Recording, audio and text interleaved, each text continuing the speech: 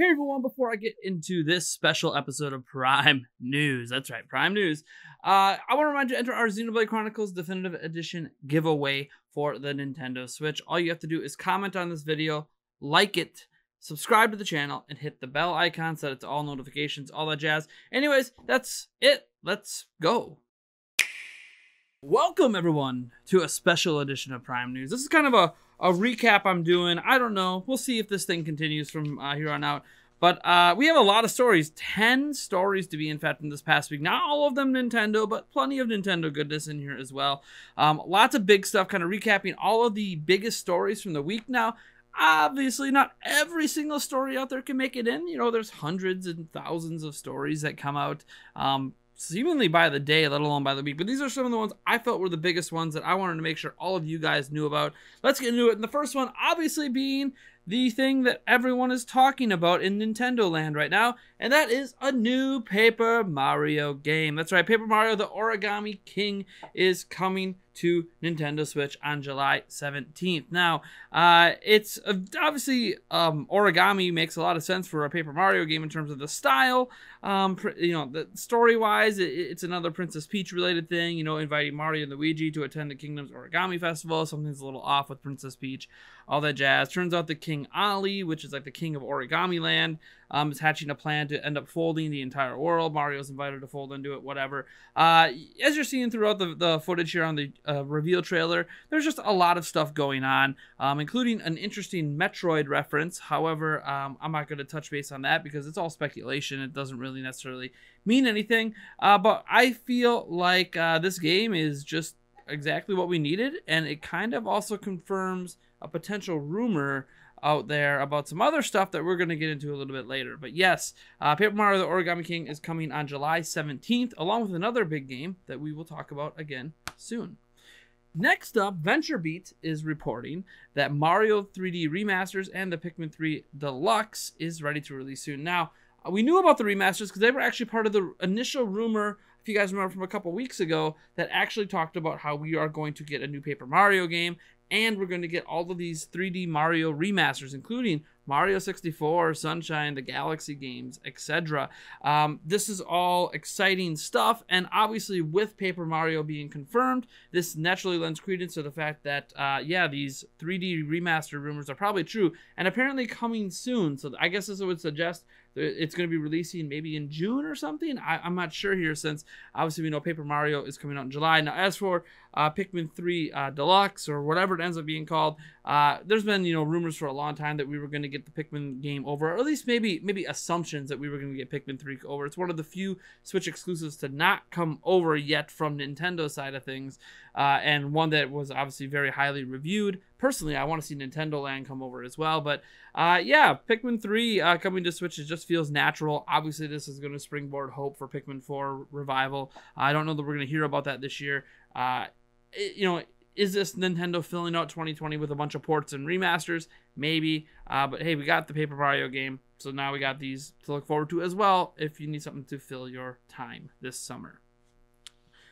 Speaking of the Nintendo Switch and games coming to it, here's a game or a franchise that has not previously been on Switch that you guys might care about, I guess, if you're into sports games or a very niche sports game, and that is PGA Tour 2K21. It is coming to Nintendo Switch. It's the first time the series has appeared on the platform. It's coming August 21st. They did a reveal trailer for it and all that. Looks pretty good. Obviously, you know, I have a lot of fond memories of playing golf games growing up, whether it's the original golf on NES or we're talking obviously the more advanced Tiger Woods series and all that. So I'm pretty happy to see this. 2K usually does an excellent job with their sports games. So if you're looking or itching to play some golf on Switch later this year, yeah, you'll be able to play it on there. It'll also be available, of course, on Xbox and PlayStation and all that jazz, and the next-gen platforms as well. So, yep, it's going to be on everything, and that's pretty cool. Next up, a little bit of sad news for some people. Super Smash Bros. Ultimate is cut from EVO 2020. Now, it's not as simple as just saying Smash, go away. EVO 2020 itself has kind of massively changed what it's going to be. Normally, it's the largest fighting game tournament in the world, or at least the most popular fighting game tournament in the world, with oodles and oodles of different fighting games, including Smash and many others. I forget the total slate. I think is usually up around 15 different fighting games, and it's always an in-person tournament and all that, because obviously fighting game tournaments are best done in person. Well, because of the worldwide pandemic, they are not doing it in person. Instead, they are doing it every single weekend in July. And they're doing it all online, which means some games had to be cut. In particular, Super Smash Bros. Ultimate had to be cut because they are focusing on games that have the best netcode, aka the games that present the least amount of chance of lag in a professional setting. They want to try to eliminate lag as a factor as much as they possibly can. So that is what they're doing, and that is why Super Smash Bros. Ultimate is not part of EVO 2020.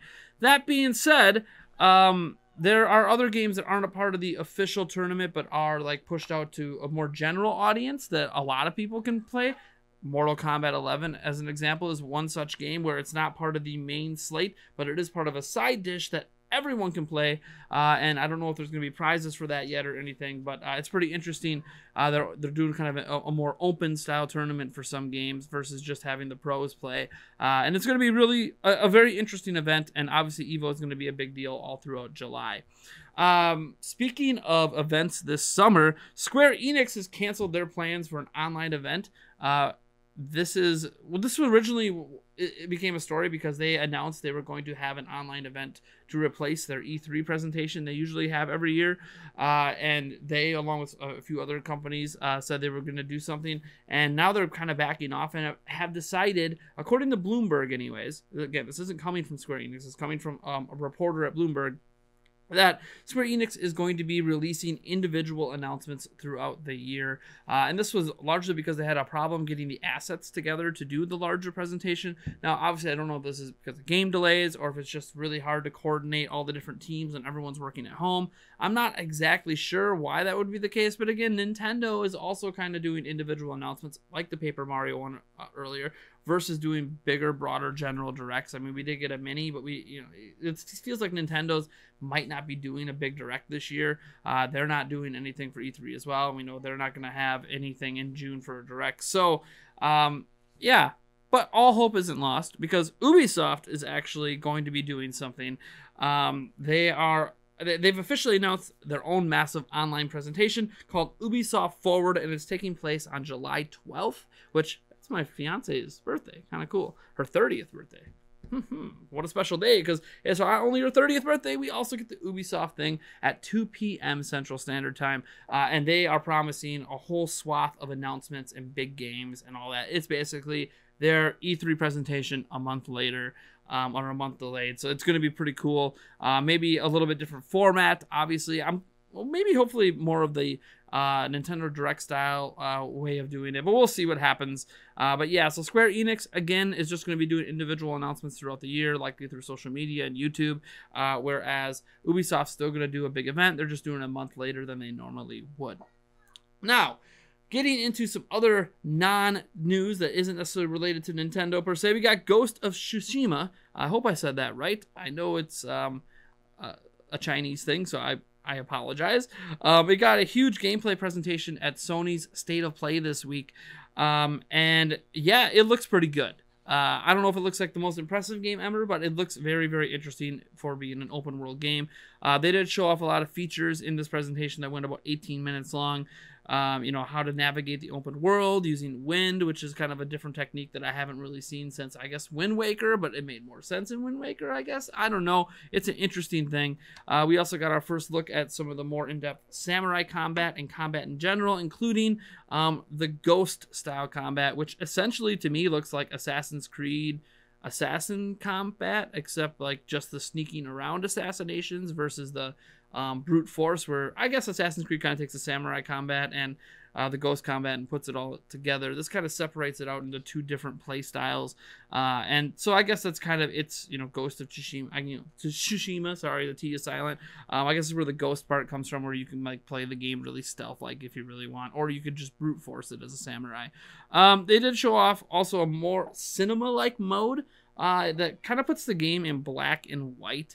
kind of like classic samurai movies, I guess is the idea here. Also, obviously, for those that are colorblind, this is going to be an absolutely masterful mode, and how the colors are kind of blown out in this game actually works well for a black and white mode. So it almost feels like maybe the intentional blowout of certain colors was intentional to make this mode be as good as it possibly could be by putting in black and white. So I don't know, I think it's kind of cool that they're even considering that. Then again, the game does release as well on July 17th for PlayStation 4. So yeah, we're getting Paper Mario for Switch that day, and we're getting Ghost of Tsushima on the same day. I think that's kind of cool. Moving on, there's a reveal event coming for PlayStation 5 at some point in 2020, right? Like, that's what we're led to believe, that there's going to be a reveal event. I mean, why wouldn't there be? But Sony hasn't actually announced anything, and it's weird. They've been playing it really coy with the PlayStation 5. They guarantee it's launching this year, and they'll talk about some of the specs and stuff at a GDC type thing, but they don't really want to show anything. It's a little bit of Unreal Engine stuff we'll talk about later, but yeah, we haven't really seen much of the PlayStation 5. Well, it looks like that's going to be changing pretty soon. According to Jeff Grubb, who I have no idea who this guy is. He's some guy on Twitter, but he I guess he reported on a bunch of events that were going to happen throughout this year, including the Xbox event that did the gameplay reveal for Xbox Series X over a week ago. I guess that was like his first thing that he nailed on his list of summer things, or things that are going to be happening throughout the summer. And next up is an event on June 4th, which he is calling Slate of PlayStation. Whether or not that's what it's actually called, I don't know. That's just what he's calling it.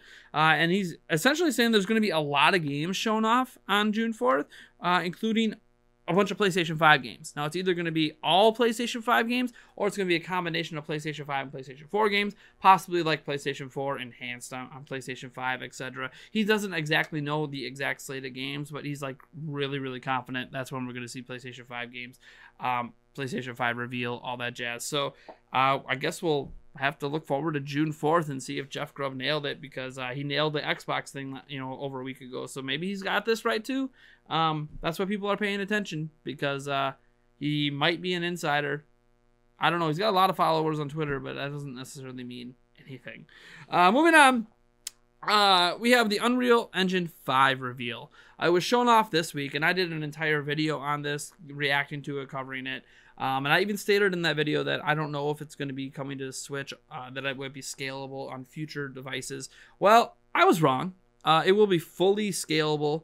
It will be arriving on Nintendo Switch. It will be coming on PlayStation 4, Xbox One, current mobile devices, the current phones, and also some of the little bit older phones.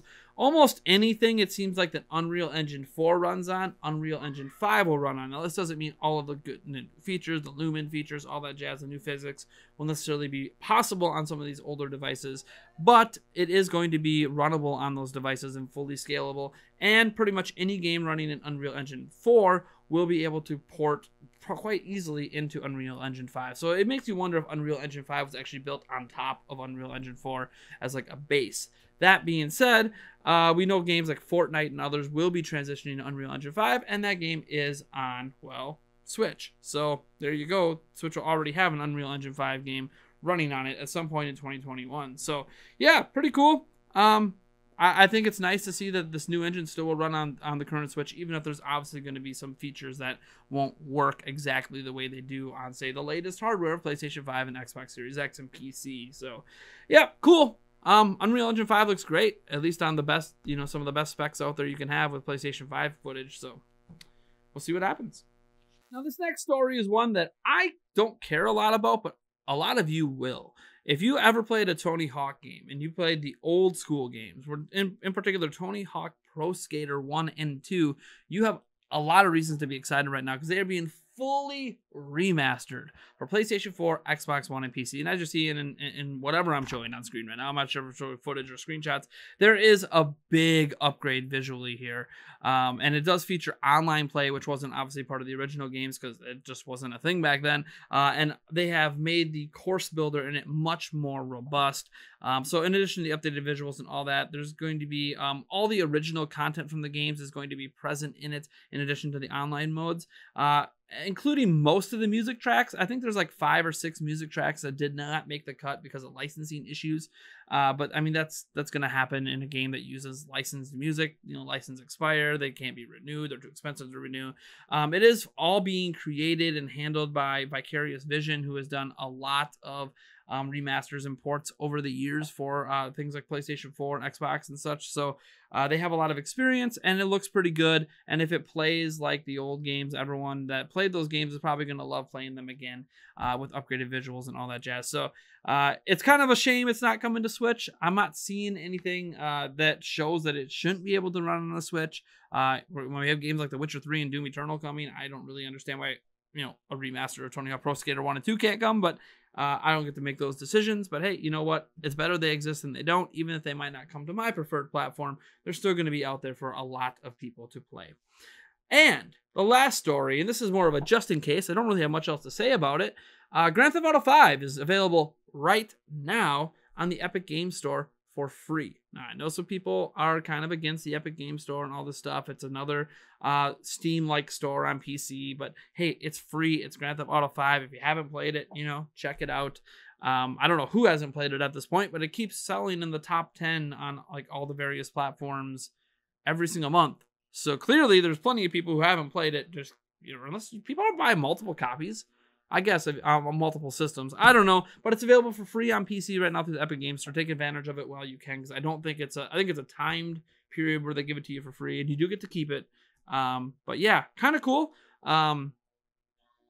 Kudos to you, Epic Games Store, for just giving games away. This is actually part of an ongoing program they've had for a little bit now, where they add like a big game here and there for free. You know, obviously they got contracts and all that. Think of it like Microsoft Game Pass, except, you know, they just give you the game once in a while. Anyways, thank you guys so much for tuning in. I am Nathaniel Robojans from Nintendo Prime. This was a special weird edition of Prime News, a little recap of the week. 10 big stories, the 10 biggest stories I felt from the week. There's a lot of other stories I could have talked about, you know, potential Switch shortages and blah, blah, blah, blah, blah. I covered those in some other videos. I don't know. I'm just glad to be somewhat back, kind of, sort of. Fancier editing, with some green screen action, Nintendo Prime merch. Check the link down in the description if you'd like to get some of that. Who wants Nintendo Prime merch anyways? I mean, come on. It does look pretty fly on me, but doesn't mean it's going to look fly on you. Let's just be real. Only one guy looks good in Nintendo Prime merch. Anyways, folks. Yeah, I'll just catch you guys in the next video.